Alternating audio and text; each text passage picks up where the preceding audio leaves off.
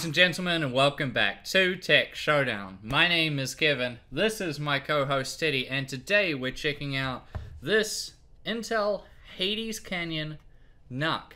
And this one's coming with the i7-8809G CPU, and of course the Radeon RX Vega graphics. So let's jump right into it then, and talk about the specs of it. We'll start with that CPU. So it is a quad core with hyperthreading, so 4 cores, 8 threads. It's a Kaby Lake G CPU with a 4.2 GHz single core turbo, 3.9 GHz all core turbo, and a 3.1 GHz base clock. Now it's also coming with the Radeon RX Vega M-GH graphics with 24 compute units and 4 GB of HBM2 memory. 1063 MHz base clock and 1190 MHz boost clock. Memory is at 800 MHz. So it's quite impressive in the specs department, and we'll get to performance very soon. But first, let's explain what this is. So it's a compact PC and it comes as bare bones. And if you don't know what that means, it means that you have to supply your own memory and your own storage. So you have to open it up, you just pop the top off. It's very easy. And you can put in your memory. I just put in an 8 GB dual channel kit, DDR4, 2133 MHz, has to be DDR4.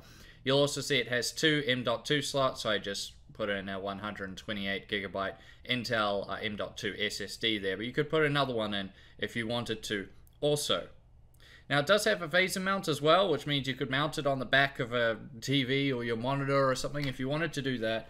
That's always handy. A lot of people like that, especially if you're going to be using this guy as sort of like a media PC or something like that.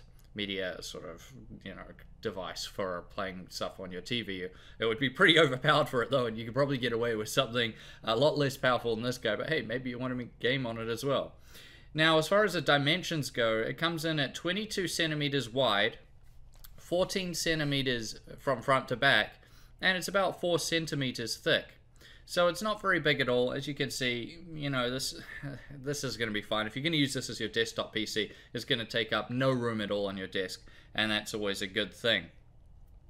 Now, the power supply that it comes with is enormous. It's, of course, you know, it's an external power supply, but it's almost as big as the NUC itself, which was quite incredible to see. And as far as I/O goes, let's start with the front then. So of course you have your power button here.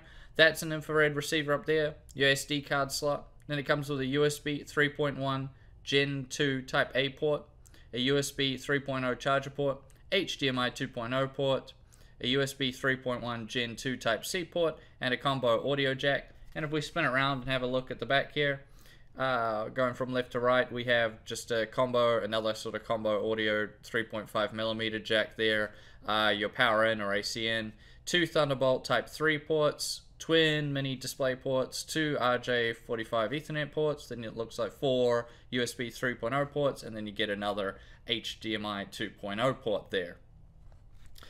It also has a cool looking skull on the top as well, and you can customize it to make that, you know, change the colors around if you wanted to. It does look cool and it does liven it up a bit.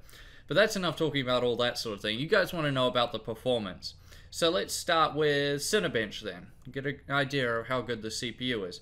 So as you guys can see, single thread performance there, fairly solid. The multi-thread performance is also pretty decent. But let's jump into a game.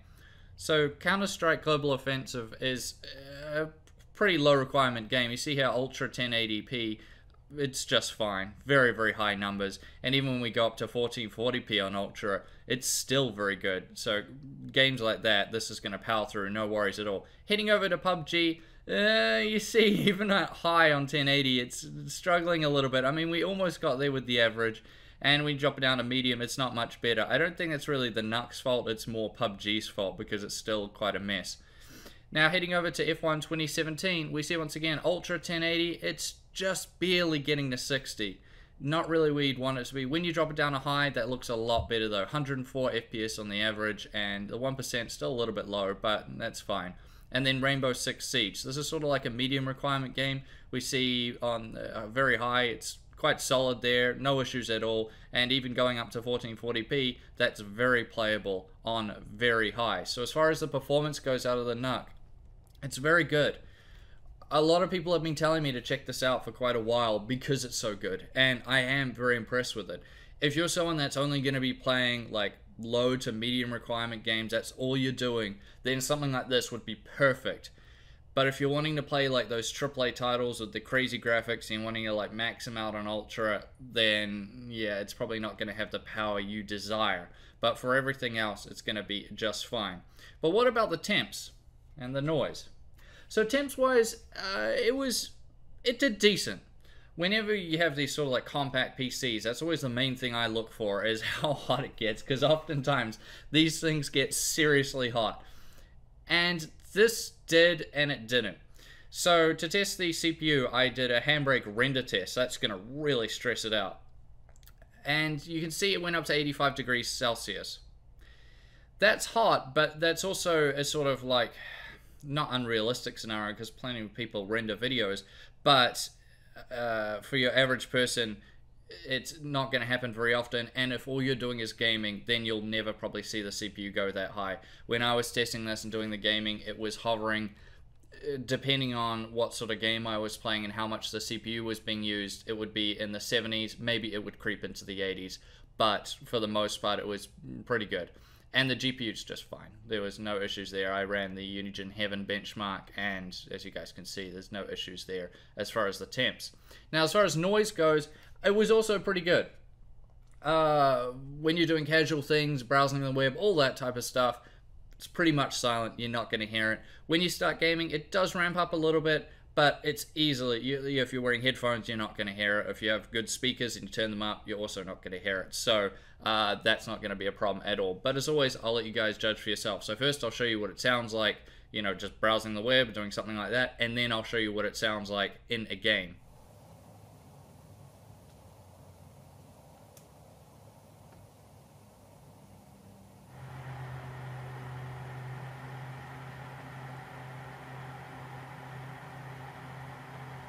So that should give you an idea there. As I said, it's just fine, and I don't really think it would be an issue at all. Which brings us to the conclusion then, and what do I make of this Intel Hades Canyon NUC? So right now at playtech.co.nz, you can pick this guy up on special for 1,599 New Zealand dollars, which is still quite expensive, and when you factor in that you've got to, you know, provide the memory as well, and the storage, if you're buying decent stuff, that'll easily go up to about $2,000. So 2,000 New Zealand dollars, and that's with it on special right now. It's a lot of money, and when I look overseas, it's also quite expensive in other countries too. So I would put it this way: is it good value for money? No, it just simply isn't, and there's no way you can really say that it is. I know people will say, well, Kevin, you know, it's so small. That's what you're paying for, and I understand it. And for that, it is very good. You're paying extra money to get something that's much more compact. I really do understand it. But when I start thinking like what sort of gaming laptop you could get for that amount of money, especially once you add in the memory and stuff, what sort of normal PC you could build. You know, you could build like a micro ATX PC, and it would be much more powerful and better value for money, and it still wouldn't be that as huge. Of course, it wouldn't be as compact as this, but it would be, you know, on the right path. It's really just going to depend. If you're someone that the size matters, size above all else, you know what I'm talking about. That came out the way I wanted. You guys know what I mean. If that's the biggest thing you're looking for, if that's the main thing you're looking for, I'll put it that way, then sure, I mean, spend the extra money, you're going to get this very compact PC. But if you're someone like me that doesn't mind having, you know, something that takes up extra room or something, you'd be much better off just building a normal PC, because you'll get one that's much more powerful for the same amount of money, much better value. And if you're someone that's looking for something that's mobile as well, you just get a gaming laptop, because of course you've got to have all your peripherals with this guy as well, so it's not going to be ideal to take around with you for most people anyway. Where a gaming laptop, of course, it, you know, comes with everything, so you can take it to uni, you take it to work, whatever, and it's not a big hassle. So that's basically how I would put it. But I want to know what you guys think, so let me know in the comment section down below. Do you agree with me? Do you disagree with me? Would you buy something like this NUC? Is it something that you would be interested in? I'd really like to know, because I don't really know the market particularly for this guy. I'm sure there is one, or else Intel wouldn't have released it. And it is impressive, but I'm not really sure because I've never met anyone that runs one of these. Maybe you do, or maybe you know someone that does. So let me know what was their reason or what your reason was for buying it. I'd really like to know. Now I thank you all for watching this video, and I'll see you all next time.